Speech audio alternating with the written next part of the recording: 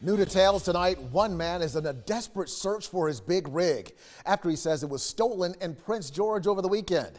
8 News reporter Nicole Dantzler joining us live with what he's offering to get it back and what police discovered in the investigation. Nicole. Eric, Prince George police checked several surveillance cameras at nearby businesses to find out what happened to it, but without any new leads so far, the truck owner is offering up some cash for any information.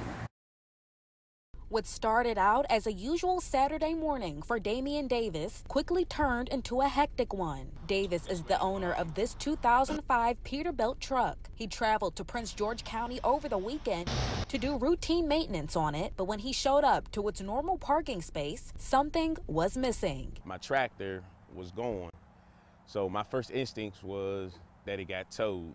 He called every local towing company, but nothing turned up. Prince George police officers checked nearby surveillance cameras, but they say the video wasn't clear enough. They also checked nearby truck stops, but still no leads. That's when Davis realized someone must have stole his big rig. Everything turned around is going good. It got swiped right from up under me. His trucking company was built from the ground up since 2010 and uses these trucks to make deliveries across Virginia. Davis says this kind of truck is in high demand, especially during the pandemic. They've been going after these trucks for a while. I just personally never thought that it would happen to me. Davis describes this loss as heartbreaking, but he won't stop until he finds it. Invested a lot of blood, sweat, and tears into it, a lot of hard work.